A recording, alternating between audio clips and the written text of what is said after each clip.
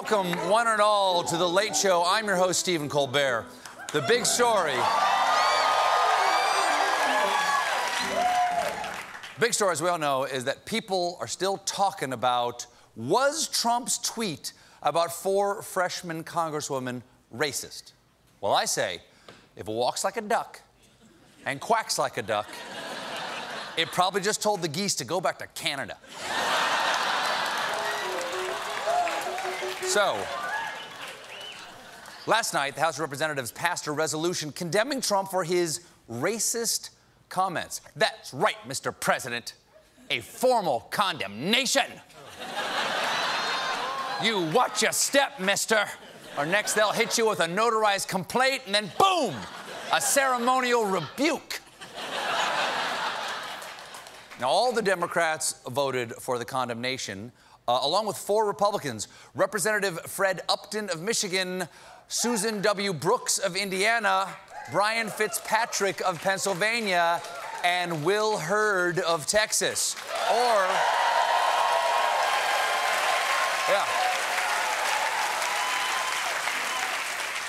Or as they'll soon be known, Freaky Fred, Lazy Susan, Bitchy Brian, and I'm gonna guess the black guy is Frederick Douglass? I don't know. Oh, my goodness. Now. Missed on that one. Fun fact. Or fact, I don't know how fun it is. Fun fact. This is the first time that a sitting president has been censured by either House of Congress since 1912, when the Senate censured William Howard Taft for eating a congressional page. Yeah.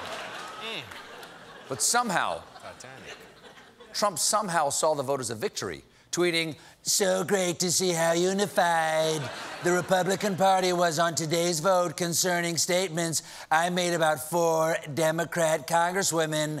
The Republican vote was 187 to 4. Wow."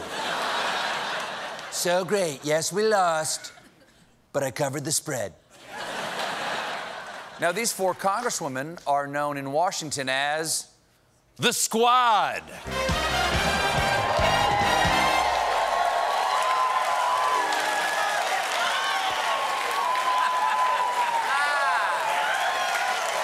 And Trump went after the Squad directly, tweeting, "They are now the top most ...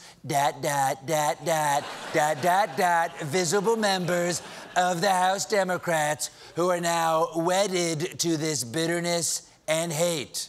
Wedded to bitterness and hate. You know it's serious when Trump starts quoting his marriage vows.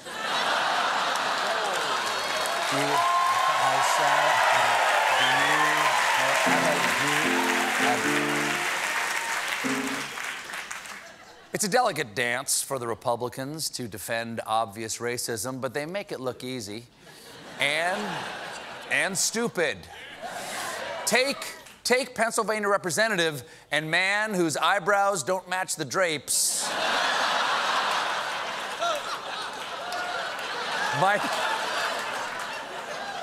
Mike Kelly. Kelly said of Democrats, "They talk about people of color. I'm a person of color. I'm white." Yeah. I'm also a minority because there are very few people dumb enough to say what I just said. Mister, put him up.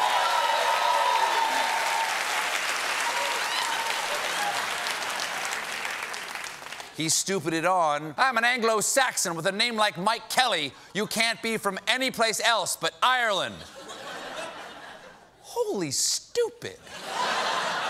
Irish people are many things, Kelly. One thing they're definitely not is Anglo-Saxon.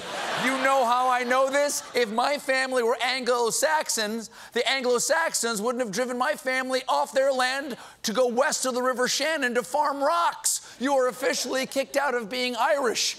Please turn in your Aaron Go Bra button, your Notre Dame pendant, and your box of Lucky Charms. Oh, yes.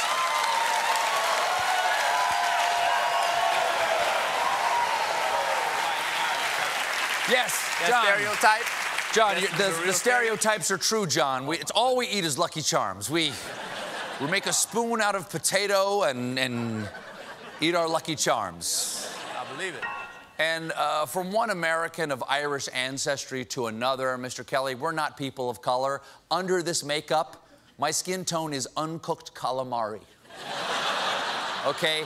I'm translucent. You shine a flashlight on me and a rainbow comes out the other side. But perhaps the dullest knife in the Republican drawer is presidential son and man who has got big gums and he cannot lie, Eric Trump. Here's what Eric told the Fox and Friends today. My father's in there, and he's fighting every single day, and he has to fight against the media, and he has to fight against these lunatics. And guys, I'm telling you, 95% of this country is behind him in this message. Yeah, 95. I'm telling you. No.